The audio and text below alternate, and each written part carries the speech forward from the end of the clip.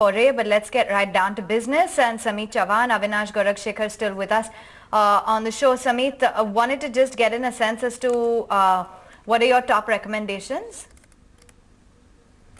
See, we have three recommendations. Two would be on the buy side. Sun TV is the one stock that we have been liking since last 1.5 months. Recently, stock corrected from high levels of 9 and 10 and retested its previous breakout points around 840. And since last 2 days, we have been witnessing good buying interest in this counter. So we recommend this stock for a target of 930. It can be bought with a stop loss of 845. Our second buy call would be on Indocount. This stock has been consolidating in a range of late, but since last couple of days, we have been witnessing good positive traction in this counter. Today also, the stock has managed to recover from its low. So we believe that the stock is heading towards 135, which would be a near-term target. Can be bought with a stop loss of 120.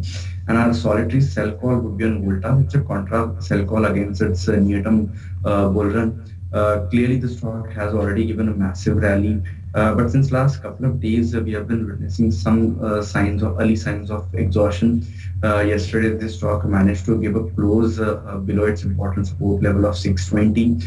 So we believe that the stock is likely to correct further. Target would be around 602. It can be short sold on any bounce. Stop loss can be kept around 630. You are opting to trade in mid-cap stocks at this point of time. Last time we spoke about market, you were a bit skeptical at higher levels. We did see some correction. What's your overall Nifty opinion at this point of time? And I'm asking you from positional perspective. See, to be honest, we are seeing a divergence in two indices. Nifty, if we see, we believe that Nifty is likely to face strong selling pressure at high levels. As far as levels are concerned, since last 3 days, the stock has been, the index has been consolidating in a range wherein, the range would be 10,368 on the highest end. We are now trading around its higher end. And lower side 10,250 is the support level to watch out for. So we believe that at least in the near term, you would see some kind of momentum coming in Nifty, at least on the breakout on either side. So if Nifty breaks higher end, we could see a move towards 10,450. And on the flip side, 10,250 seems to be a very strong support. So as of now, we are not taking any stance as far as Nifty is concerned. If we look at the Bank Nifty, it has been outperforming of late. 25,200, which was the earlier breakout point, acted as a very strong support, and from there on Friday we saw huge gap up opening. Since last 3 days, Bank Nifty also has been consolidating in a range, but we believe that the overall outperformance is quite strong as compared to Nifty. For Bank Nifty, 26,000 would be a level to watch out for, which has become a psychological hurdle as well. And in the near term, 25,600, 25,200, we are seeing as a very strong support. Let's also get in, Sameet, your view. You heard the rationale on the fundamental side. Are the charts reflecting the same momentum or optimism?